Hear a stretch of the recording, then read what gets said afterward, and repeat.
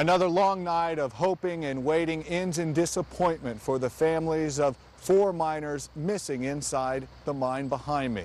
Overnight, rescuers entered the mine for the 3rd time, hoping to find the 4 missing men. They reached one rescue chamber stocked with oxygen, food, and water, but found it empty and unused.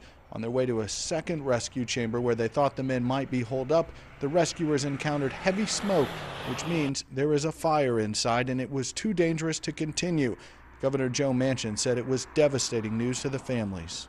We had to walk in and explain to them that we had a situation that was no one wanted, but it's a situation that had to be dealt with. Decisions had to be made. This setback is extremely critical because it has now been nearly 4 days since the explosion here. Even if the men had survived and managed to make it to one of those rescue chambers, they will soon be out of supplies. And with so much bad air and now smoke, it would be impossible for them to survive much longer. While there are still bodies inside the mine, this afternoon funerals begin for those who have been recovered.